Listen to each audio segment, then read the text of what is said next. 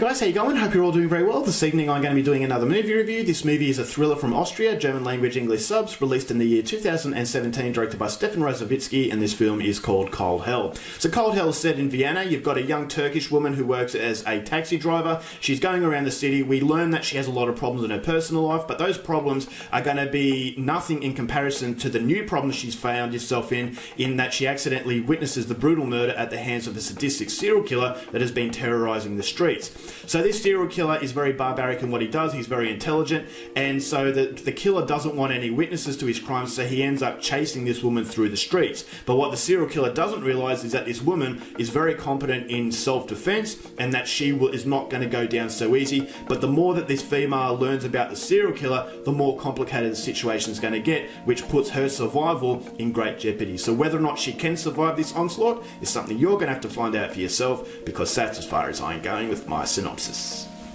Now my thoughts on Cold Hell. This is a movie that I'd been interested in for quite a while, but it didn't really entice me to track it down as soon as possible. It didn't really excite me to the point of a lot of other films, and the reason is because Stefan Rosavitsky is definitely a director that I have a lot of conflicted thoughts upon. Is that he made a movie called Anatomy from Germany that was a horror film that had a lot of accolades, a lot of hype, but I thought that was very disappointing, is that it had positives, but unfortunately the negatives overshadowed the positives to a degree where I just didn't feel as though it was for me. And so that was a movie I had so much expectation for, but I come away from it bitterly disappointed. So in turn, I came into this movie not really expecting much. And so I thought to myself, I'm definitely going to give this a shot when the opportunity arises, but I'm not going to go out of my way to see it. So when I finally got the chance to watch it, my expectations were at a very curious level. Wasn't expecting too much, but I was hoping that maybe this is a film that comes away as a hidden gem, and maybe a film where I was really glad that I took the time to watch. And I will say that I enjoyed Cold Hell a lot more than I enjoyed Anatomy, but it does possess problems that are a little bit too big to ignore, and therefore it does dampen the experience to some degree. But I thought as though it was a serviceable thriller. It was a movie that had really good car chases, there were some very suspenseful set pieces, and so as far as the thriller is concerned, there were moments and set pieces that I thought were really, really competent. And it had you on knife's edge, it had you on the edge of your seat, and you're wondering what the serial killer was all about and where he was going to strike next. It's a very brutal film. And I really like the idea of the female empowerment that Stefan Rosavitsky brings to his films. There was a sense of female empowerment in Anatomy, and there's a sense of female empowerment in Cold Hell. So the traditional sort of hero of a film is the male, is that the male is the stronger one, and the male is the one that's going to look after the female. But in this film, and in Anatomy to some degree, the female is fighting for herself. It shows that the female is very capable. And so it's always good to see, you know, that these movies that portray the female in a very strong sense, as opposed to someone that needs, you know, protecting. And so this is the main character. I thought was fairly interesting. She doesn't look like she is a really tough woman, but she is very, very competent in defending herself, and there's very brutal ways that she defends herself that I thought was actually quite intriguing. It was a little bit different, and so I thought that her side stories, they were okay, but I do have a few problems with the side stories and the overall way that the story is told in general. But I like the serial killer, and I like some of the kills. Is that it was a fairly brutal film, and I really like the cinematography. Something that this director possesses and actually uses very well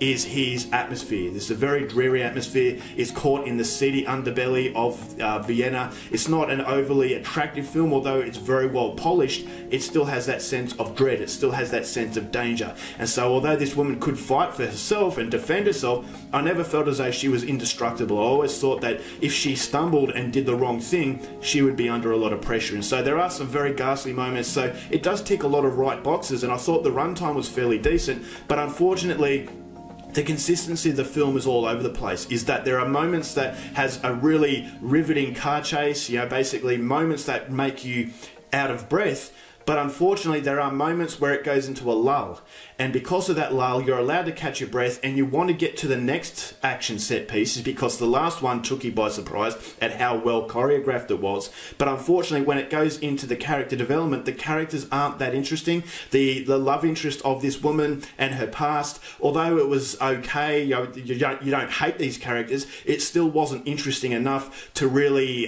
justify the break between action sequences. And so when you have have action sequences that are so much better than the characters themselves and just putting yourself into that specific situation, I thought as though it was filler. It was that it was kind of allowing you to catch your breath for the next action episode and next action set piece, whereas it would have been a lot better if the film didn't allow you to catch your breath, and it was an exhausting experience, and exhausting in all the right ways. But unfortunately, the exhausting aspects of this film come from waiting for the next action set piece. And so because the action is so much better than the overall story and the characters, I thought as though the continuity was very disjointed, and there's a lot of filler in this movie. It always felt like it had one really good action scene and it was just building itself to the next action scene, as opposed to giving you a little bit more depth to the overall characters. And so I didn't really care as much for the specific people, but I was really impressed by how good these action set pieces were. And that was something I had a problem with in Anatomy, is that the horror aspects of that film were very, very good. It was a very brutal film. It was a very creepy movie, whereas, you know, Cold Hell is very creepy in its atmosphere.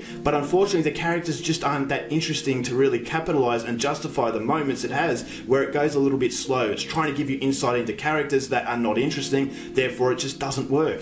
And so you have a really good moment, then just it's a little bit of talking, and then a really good moment and a little bit of talking, whereas it could have been a short film, just non-stop action, suspense, you know, chase sequences, and this serial killer doing horrible things to people. But unfortunately, I just felt as though it didn't know exactly how to blend in character development with action set pieces, and so the action overshines the characterization, and unfortunately there's a little bit too much time for the characterization that really makes it a fluent piece. It just felt like a movie where I was distracted a lot of the time, therefore I come away from it. Although, you know, it is a serviceable film, it's ultimately disposable, and that's because of the fact that characters aren't that interesting, and the director is unable to mould characters in a very interesting way where you can genuinely care about them. So ultimately, this film, as is the case with Anatomy, is that you're just waiting for the thriller set pieces to come into play, and it's basically allowing you to catch your breath, and it feels like the characterization of this movie is just a stopgap between the next impressive set of choreography. And so that was a major disappointment, but it's not a terrible film. It does have its moments, but unfortunately not enough to really come away from it overly impressed. So overall, for Cold Hell,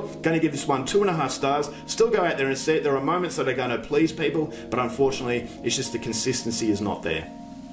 Alright guys, that's it for my review. Hope you enjoyed it. Till next time, keep watching movies, and I'll see you later.